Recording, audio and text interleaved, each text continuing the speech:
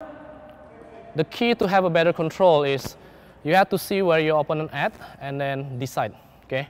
So for example, if I'm lifting straight, okay, my opponent will be smashing from that side, so I know that that corner is empty, okay? So you can control better if you know where your opponent at, if you sense where your opponent at, and decide before your opponent smash.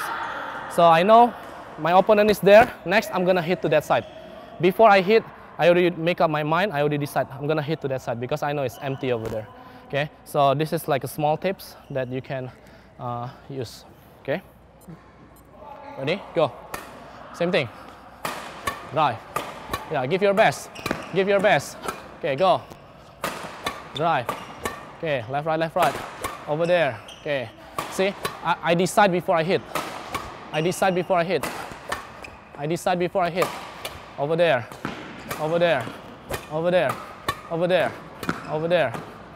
Okay, okay, I decide before I hit. Okay, go. Over there, yeah. Over there again. Yeah.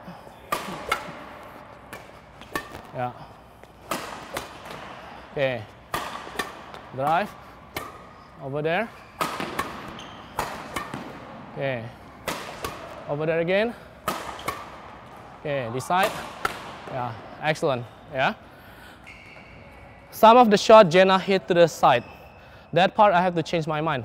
Like I mentioned earlier, if your smash go to the sideline, it's very hard for you to cross court. So in that case, I have to change my mind. Okay, I plan to cross, but since the smash quality is really good, I have to change to drive straight.